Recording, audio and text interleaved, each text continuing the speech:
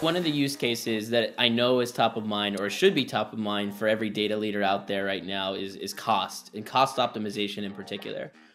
Controlling cloud compute and storage costs is something that is absolutely critical, especially where the macroeconomic conditions are heading, or lack of certainty of where the macroeconomic conditions are heading. Cost optimization, I think, comes down to something really critical that a data catalog can enable. At Atlan, we're really focused on things like usage and utilization, or popularity, as we would call it. Popularity meaning which of those assets are actually being used, by who, how often, and what is the level of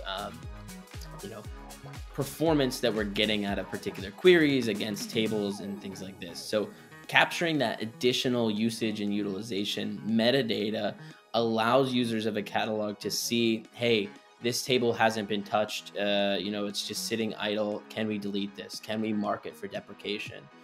Or this table is used by everybody in the organization, but it has a query that is running against it that is a very low performance and is actually driving a lot of our cloud compute costs.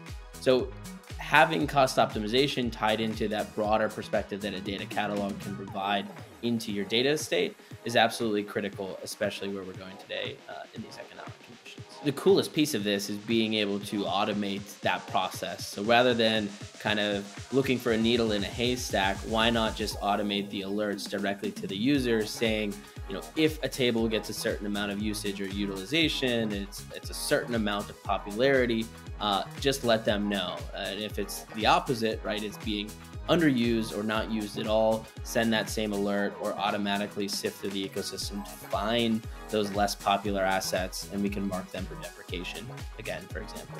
Thanks for watching that video. If you'd love to learn more about Atlan, or you just want to see a product demo or talk to someone on our sales team, make sure you follow the links in the description below. If you love the video, smash that like button, and please subscribe to our channel. We'll be putting out clips like this all the time. There's probably already clips on the screen that I know you want to watch. Thanks, everyone.